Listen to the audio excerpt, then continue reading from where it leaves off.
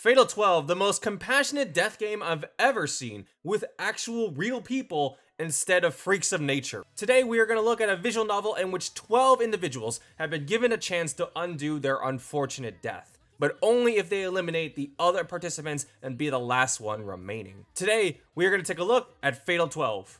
Fatal 12 took me by surprise by its explosive beginning, and begins with a simple fundamental premise, something ironically pleasant to see given other works in the same genre. Fatal 12 features 12 individuals participating in a death game, where the goal is to investigate each other's name, cause of death, and life regret to elect them for elimination to be the last one remaining. Kinda like if you took Danganronpa, combined it with Ace Attorney, and had them kill each other by sending them to the Shadow Realm. Draw your last pathetic card so I can end this. My deck has no pathetic cards, but it does contain...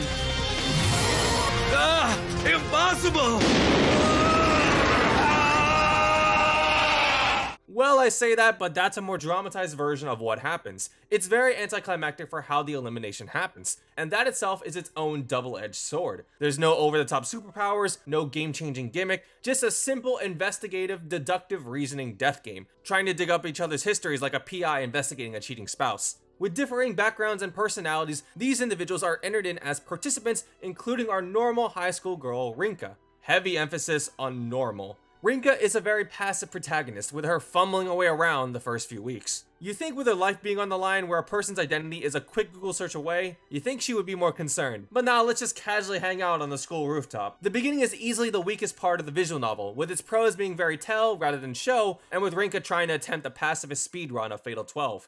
It's not the most engaging narrative out of the gate. Its second half though, what a surprise! With other death games, I often discover that there's a disconnect between me and the cast, usually because they're either too unrealistic for me to sympathize with, or they're utterly insane like these crazies. The real stars of this visual novel are the other participants. Don't judge a book by its cover, because these guys really came through. We learn more about their backstory, how they lived their lives, and what their biggest regrets were. Even throughout the elections, the massive influences they've had on each other is astounding. While they may be from different cultures and backgrounds, they're still real people like you and I, with personal regrets that haunt them on their deathbed.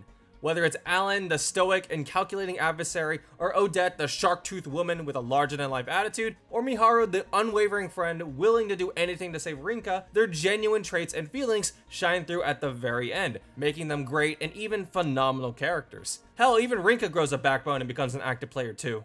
The production is on the more conservative side when it comes to UI. There's nothing wrong with a simple and clean UI, but it lacks creative flair. Now, while there are features specific to Fatal 12, like the keybook, which is a nice touch, the visual novel lacks backlog capability to scroll back lines of text, which is a drawback. Especially when the visual novel likes to dump mechanics on how everything works. I hope you all passed your class on Time Physics 101. For how anticlimactic the visual novel can be, the OST isn't letting that hold itself back. Bombastic and suspenseful are fantastic turns for its hard-hitting tracks. With their dramatic orchestration, the most memorable songs greatly increase in intensity and sell the visual novel's tense scenes for maximum impact. There's some great standout pieces, and Fatal 12 wouldn't be as thrilling without them.